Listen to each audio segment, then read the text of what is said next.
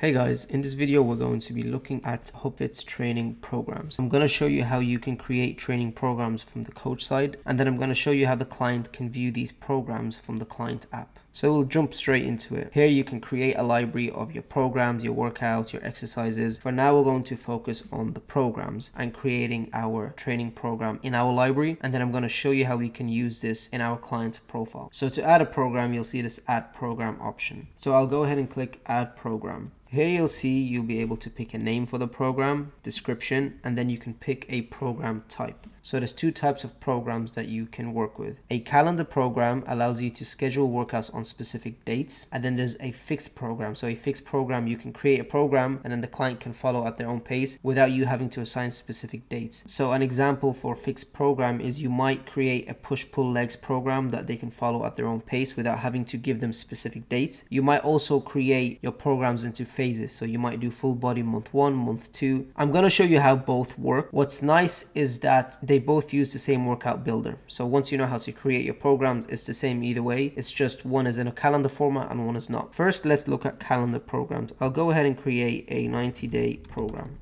And I'll do calendar and I'll do add program. So we've now created a calendar program in our template. So we're going to go ahead and build this out. I'll click on this and you'll see at the moment we have no weeks. Let's go ahead and add a week. I'll add 4 weeks here. So now this program has 4 weeks and I can go ahead and start adding workouts to this program. So let's go to day 1. I'll click on this. And you'll see that we'll get prompted with the add workout option. Now this add workout is standard across everything. So whether you're doing a fixed program or a calendar program or even creating a workout in your workout library, it all uses the same builder. So once you know how to use it, it's quite straightforward. So you'll see here you have a couple of options when creating a workout. You can create a new workout from scratch. You can pick something from your library. So I'll go ahead and create our first workout and name it chest. You'll see here you can add an image to the workout. So this is a nice way to make it visual for the client. If I go ahead and click on this, you'll see that there's a preset of images that you can pick from, but you can also add your own image if you want to do so. If you scroll to the bottom, you'll see here that you can pick colors. These are nice because you can color code your weeks or your months if you want to do so. So let's go ahead and give this color red and I'll just close it and do add workout. So here you can see we've added our first workout. Let's go ahead and click on this workout and actually build out this workout. I'll click on this and here you see we can now create our workout. You have all the exercises on the left and then you can view the workout on the right. If you want to edit the name, you can edit it from here. If you want to edit the image, you can click on this and change the image. And if you want to edit the description, you can do that from here. So since this is chest, let's filter out for some chest exercises. So I'll click on here, filter for chest, and then I will drag some exercises to our workout.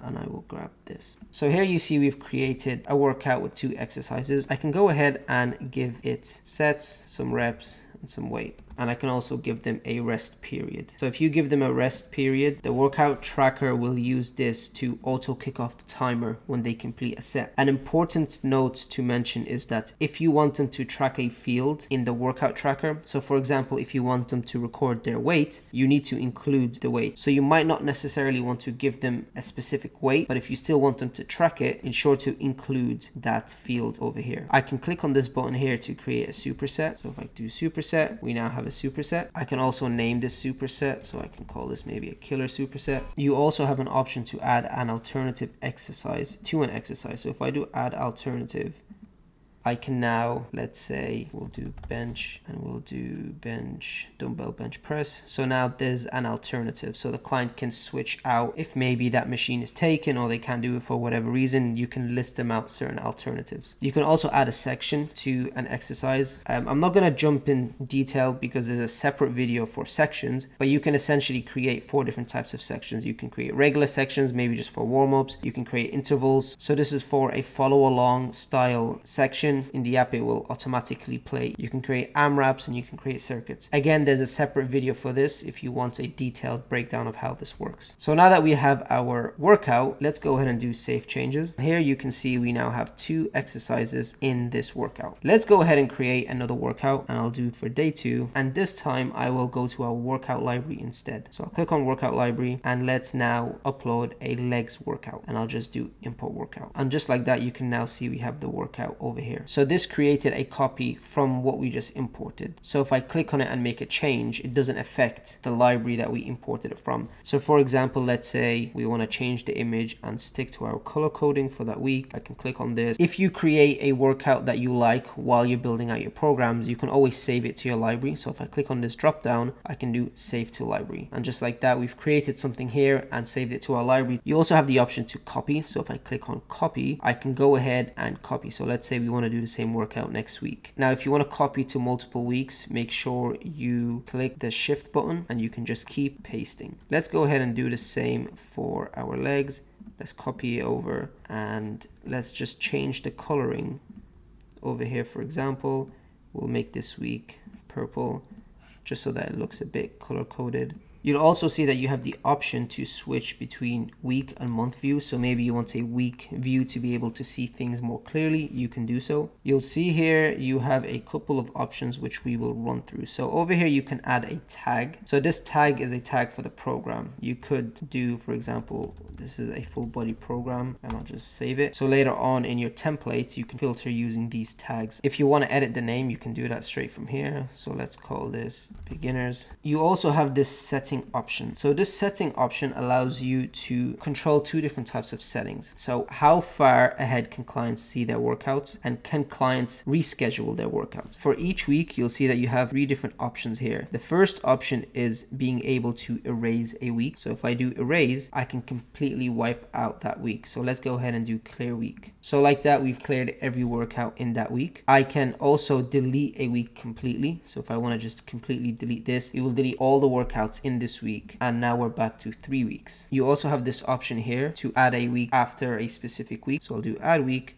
and like that, we've now just squashed in a week in here between these two. You'll see you have this Periodise Planner, and what this allows you to do is view workouts in a spreadsheet style, which makes progressive planning a lot easier. So for example, if I click on Periodise Planner, I can go ahead and select the workouts that I would like to view. So for example, let's say we want to view chest in week 1, chest in week 2, and chest in week 4. Once I select the workouts that I want to view, I can click on confirm, and just like so, we get all our workouts in a spreadsheet style. So in this specific workout, we only created 2 exercises. So that's what we see over here. And you can see for each workout, we can see the 2 exercises. For example, I could say in week 1, we want 10 reps, week 2, we want 12 reps, and week 4, we want 14 reps, and I'll do save changes. And just like that, I've saved it. So for example, if I click on week 4, you can see that we changed this to 14 reps. So that's really everything there is to building a calendar program. This is in your templates, and then you can import it into your client's program, which I will show you how we can do later on. Let me go ahead and show you what a fixed program looks like. So let's go ahead and do add program. And in this case, let's say we want to create a push, pull, legs, and I will create a fixed program. So we've created our fixed program, and I'll go ahead and click on it. So here you can see the builder is a bit different. Instead of a calendar, we get a program builder. So in this case, this program will consist of multiple workouts. So let's go ahead and create our first workout, add workout, and we'll call this push, and we'll do add workout.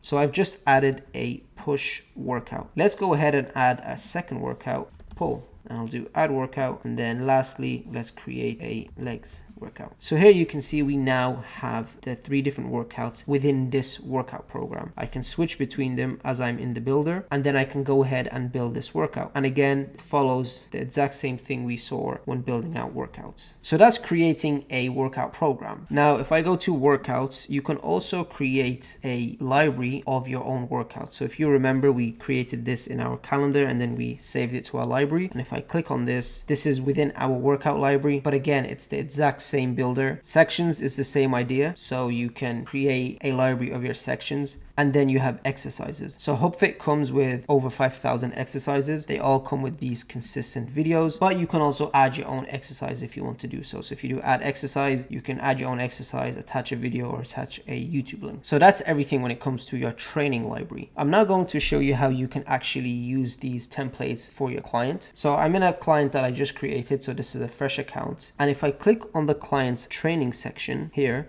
you'll see that I have 2 options. I can either set them up with a calendar program, or I can set them up with a fixed program. So for this example, let's go ahead and create a calendar program. If I do calendar, I can do continue.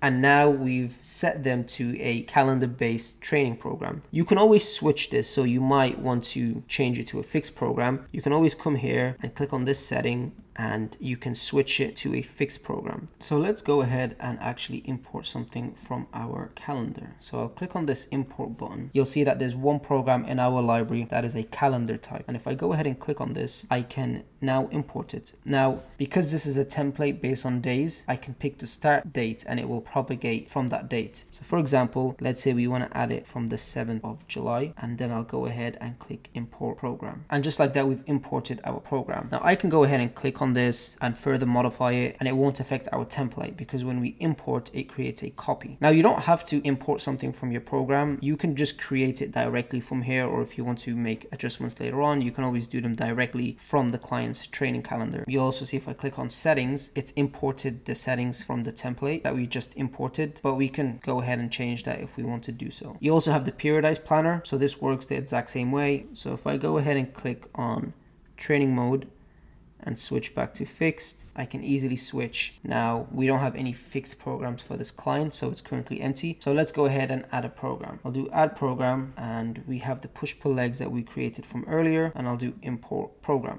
So that's everything there is to training programs. I'm now going to switch over to the client app to show you how both a calendar workout looks and how a fixed program looks. So over here we have the client app open. I am logged in as a client that has their training mode set to calendar. So I'm going to walk you through what a calendar mode looks like, and then I'm going to also show you a client with a fixed program. So over here we are in the training section. You'll see that this client will be able to see their current week over here. So in this case, they'll see their current day, and here they'll see the workout. You can see here that they've completed this workout, and they can click on this workout and then they'll be able to see the workout that they've actually completed. They can navigate through the different days. So there's no workout here, there's no workout here, but there's a workout tomorrow, and you'll see that it says upcoming. And if they go ahead and click this, they can preview the workout, and then they can hit start workout. If you want a full breakdown on the workout tracker, once they click start workout, you can find a dedicated video for that. You'll see here that they'll be able to see a preview of their next session for that week. And there's also a streak counter. So far they're on a 1-day streak. So this will count how many workouts have they done in total without skipping or missing a workout. And here they'll see how many workouts for the current week have they completed against how many they have assigned. So this just shows them the current week. They can click view all to get an overview of all their workouts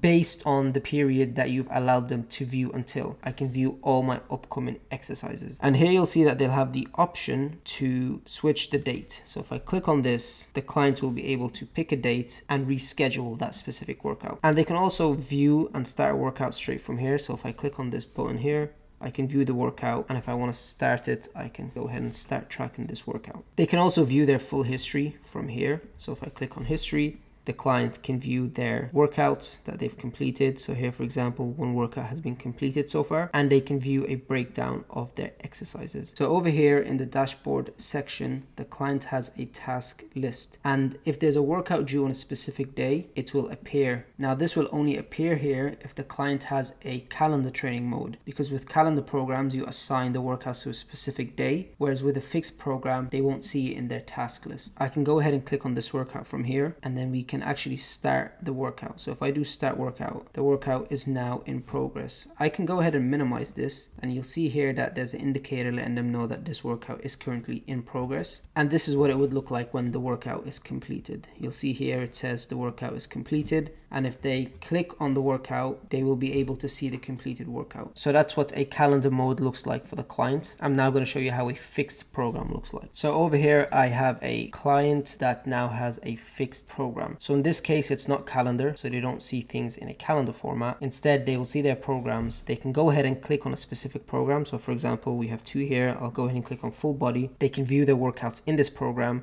They can swipe between them, and they can start their workout. So that's really everything there is to the training program and how it looks like from the coach and the client side. If you have any questions or anything, feel free to leave them in the comments below.